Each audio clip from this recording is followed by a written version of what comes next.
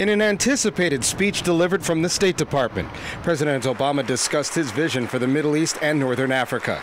He also used the televised speech to persist in protecting Israel. Ultimately, it is up to the Israelis and Palestinians to take action. No peace can be imposed upon them, not by the United States, not by anybody else.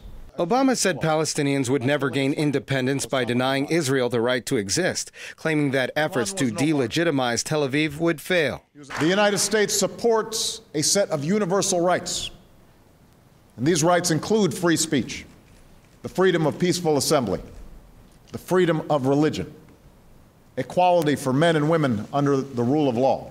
Obama admitted that short-term interests may not represent the long-term vision of the region, but assured the regional allies that Washington will keep its commitment to friends and partners.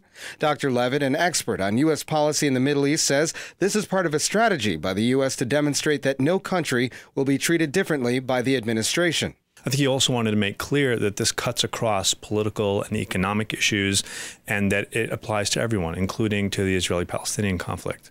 But I think you also want to make clear to people that the Israeli-Palestinian conflict can't be wished away, that the Israelis have real concerns and the Palestinians have real concerns. President Obama promised new aid to democracy-embracing nations and condemned attacks on demonstrators in Syria, Libya and Bahrain, a key U.S. ally. Much of what President Obama outlined in his speech wasn't new, but rather a synopsis of the current climate in the Middle East and Northern Africa. Some experts say the president designed his address with a look forward to a 2012 re-election, as well as spreading ideals of democracy.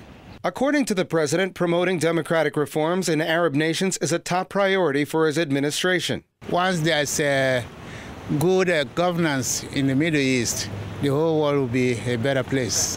But others would rather the president put more effort to problems here at home. Education, I would say, would be number one. We're here visiting from the Southeast, and that's a big problem, in my opinion, in the Southeast. But the economy and jobs. On Friday, President Obama meets with Israeli Prime Minister Benjamin Netanyahu to discuss Palestine. Colin Campbell, Press TV, the White House.